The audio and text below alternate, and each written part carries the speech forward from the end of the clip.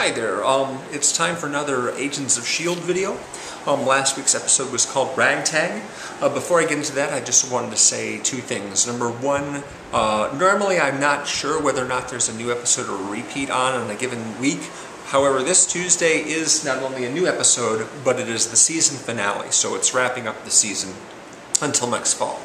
And there will be another season, of course, and I've also just learned that there's going to be another Marvel series starting next fall, I think, which is Agents of Carter, the Haley Atwell character from the Captain America movies. She's going to have her own series, and I guess it's going to take place like in the 40s, or late 40s, early 50s, something like that, with her being a English secret agent. I'm not really sure what all that's going to have to do with the rest of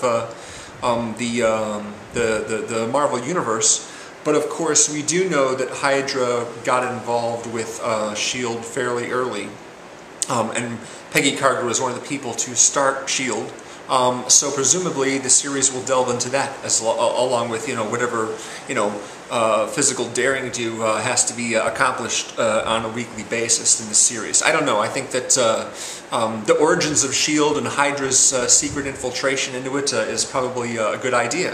That would be cool.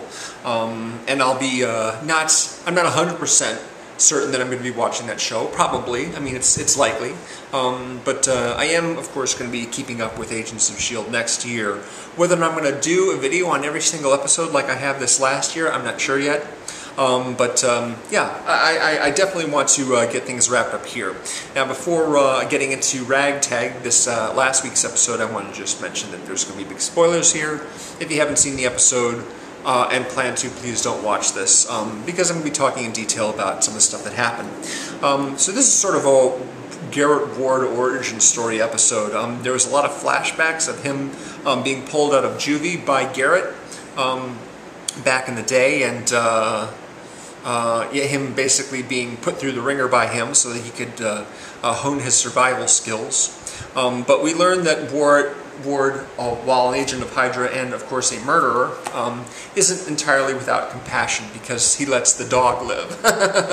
After months of living outdoors, years of just living outdoors and making your way by whatever ingenuity you possess and materials are on hand, Garrett says, okay, you've been accepted in the S.H.I.E.L.D. Academy, but of course you're actually going to be working for Hydra and for me. And it's important not to get close to anybody. It's important not to be weak. So before we get out of here, why don't you go shoot this dog? This dog that's been keeping you company for like the last, I don't know, 5 years or something like that. He's just like, really? It's like, yeah, man, you're not weak, are you? Take care of that dog. He's not a person after all. So Ward takes the dog out into the wilderness where Garrett can't see and fires the gun in the air and sends the dog scurrying off. Can't kill the dog. And this, of course, is intercut with him about to do away with Simmons and Fitz on Garrett's orders. Fitz and Simmons manage to lock themselves into a compartment. Supposedly it's bulletproof, so Ward can't get to him. Instead, he just ejects the thing. But of course, we saw in a previous scene that Fitz has one of those little homing beacon quarters that's also a walkie-talkie, so presumably he's going to be able to contact Coulson and the other guys and help them out, even though they've been dumped into the middle of the ocean. But that's going to take Coulson a while, apparently, because he and Skye and May and Triplet are all in Cuba discovering the secret Hydra base that's below the barbershop. Of course, at the end of the episode, they're surrounded by centipede soldiers, so that's going to take some doing to get them out of that. Real cliffhanger episode here, real big cliffhanger. There was this sequence involving the break-in at Cybertech in which Coulson and May impersonate technicians, and they basically have what they're supposed to be saying being fed into their ears by Fitz and May, or in the van outside. And so they're basically doing Fitz and Simmons' routine for them, talking over each other and things like that. That was kind of amusing, although a little bit silly. It's nice to have comic relief every once in a while, but I think it's better when it comes in the form of a line rather than, silliness involving dumping an entire cabinet full of files out of a window and then rappelling down. By the way, Triplet fires a harpoon to allow them to slide to safety into the ceiling tile in the office. Now those things are basically like styrofoam. There's no way that it could hold any weight at all, so that was a little sloppy on the part of the people that made the episode. One of my favorite line probably is the one where they break out all the old Howling Commando gear that Trip brought along, and they say, oh yeah, we'll really have an advantage over them. Check out this cigarette that shoots a laser. And Fitz accidentally sets the curtains on fire, and May says, watch out, Hydra, here we come. That was pretty cool. When Garrett brings... oh yeah, of course, we've got the teaser at the end of the episode where you've got Ian Quinn talking with some military head honchos about opening a base to develop the super soldiers here in the States for use by the military. Now that S.H.I.E.L.D. is no longer all well and good with the military, the Quinn isn't the fugitive that he once was. You know, he was on S.H.I.E.L.D.'s radar in a bad way, as Romanoff would put it. But yeah, apparently now that S.H.I.E.L.D. has fallen out of favor and they're all being hunted down, you know, the feds and Congress and all those guys, they're A-OK with Quinn, so he's there trying to make that happen. But when Garrett and Ward arrive back at the barber shop again and sits down in the chair, Garrett says to the barber, he says, let's show him what handsome really looks like. Once again, I really like Bill Paxton a lot, you know, in this episode. He has a lot of the best lines, as did Maria Hill in the previous episode.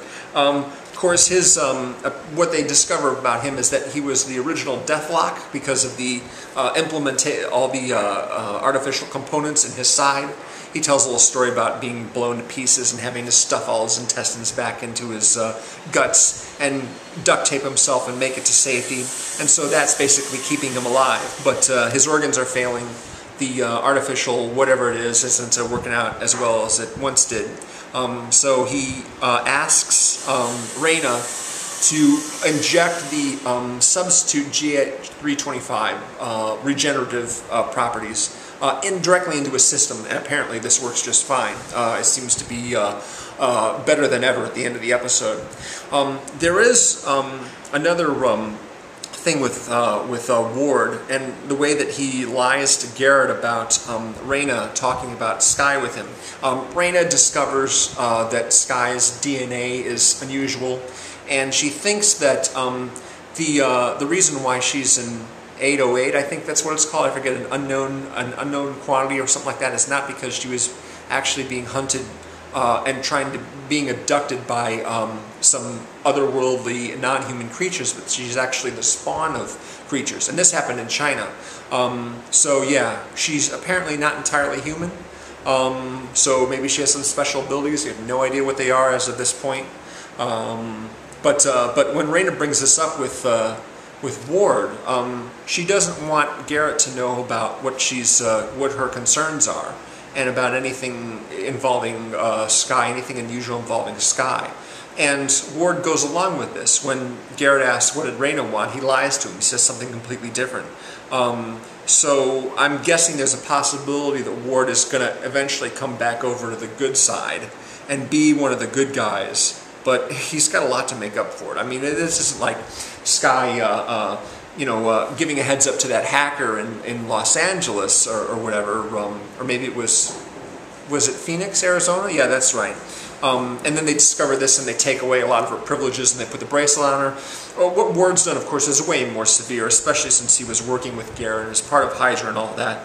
I have no idea how he's going to get back into Coulson's good graces to allow him back in our team, but it seems like Ward isn't totally on board with whatever Garrett's plan is, and so probably sometime around the second season he's going to come back over and be one of the good guys again, like Spike. I don't know, yeah. So that's you know, they've got just one episode to wrap all this stuff up, and I don't know if Garrett's going to be around in the next season, but I'm betting at this point that Ward is. I figured they would both get killed or at least locked away by the end of the season, but there's only one episode left. There's not a lot of time for that to happen. So first of all, I don't know how Coulson's and the gang are going to get away from the super soldiers, but of course once they do, they'll fly the jet out over the ocean, pick up Fitz and Simmons. Obviously they're not going to let those two die, but it would be kind of cool if we did. It would be nice and shocking if they did. and then they're going to go after Garrett and Ward. And who knows? I mean, I don't know exactly how that's going to how that's all going to be wrapped up, but I guess we'll see on Tuesday. So yeah, those are my thoughts on the Ragtag episode, second to last episode in the season. And I hope you've enjoyed this, and I'll be doing another video, of course, next week, or sooner, possibly, on the season finale. I figure there won't be a lot of point in waiting around. I might as well do one right away, so I might, I want to watch it twice first, like I usually do. But anyway, thank you very much for watching, and please come on over to my Facebook page to comment if you've seen the episode as well, want to share your thoughts and what have you. So yeah, once again, thanks very much. Appreciate it. Later.